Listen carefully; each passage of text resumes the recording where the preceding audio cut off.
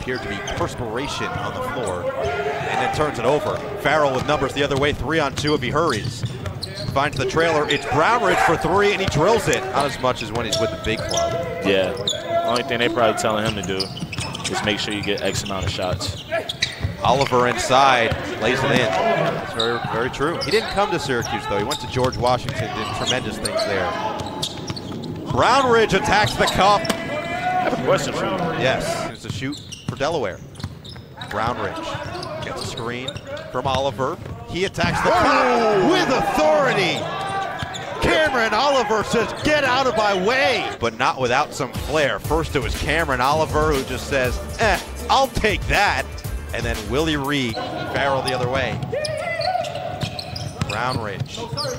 Inside, Oliver again. He lives above the rim. He's got real estate. This is the most recent one. Nice pass from Brownridge. Just calm. That's what you want out of a possible role player for a team. Spencer Dinwiddie was as Farrell hits a shot was an example that the poor kid. It would be worth it for his fame. Brownridge got it.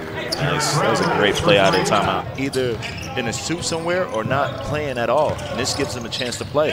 Oliver attacks the rim with aggression and lays it in. I think that's a good point because being able to take charges, he's really extremely vocal on defense right there, Bradley. But just learn from your veterans. Like you said earlier, be a sponge that every single day, just playing every possession like it's my last. It took me a while to learn. Anderson finishes, and I think that's something that is impressive.